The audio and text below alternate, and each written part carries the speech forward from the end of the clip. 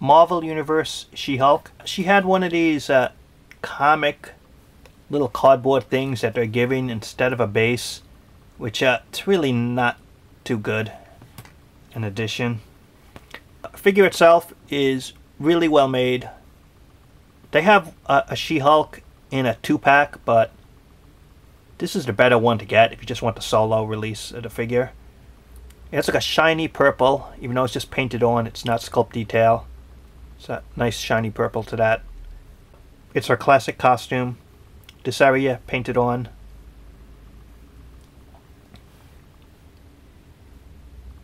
The face sculpt is pretty good. Trying to show you the details here. And they put green highlights in the hair, which is really nice. She also has 2 closed fists, which is pretty unique for the females in the line. The expression looks pretty serious. The head, you actually do get a good range of side to side, even with the hair here sculpted big. No up or down. Shoulders are ball jointed. You do get the side to side, you get the up and down, you get the articulation at the top here. You actually get a double articulation at the elbow, which is unusual because for the females you don't see it too often, especially when you got the articulation up here. You got the wrist, you can spin it there. You got the upper articulation here and side to side.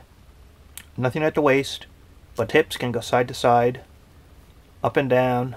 The upper articulation here. You got the double articulation at the knees. Right here at the boot area, you can spin it there. And not only do you get the up and down at the feet, you get side to side as well.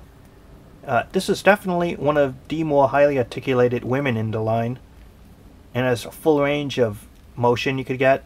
Would work well for those building a Hulk collection.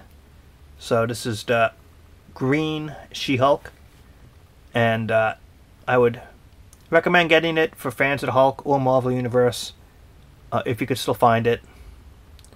And that's the review. Comment, subscribe, and thanks for watching. Hey She-Hulk, the West Coast Avengers need you. Let's go.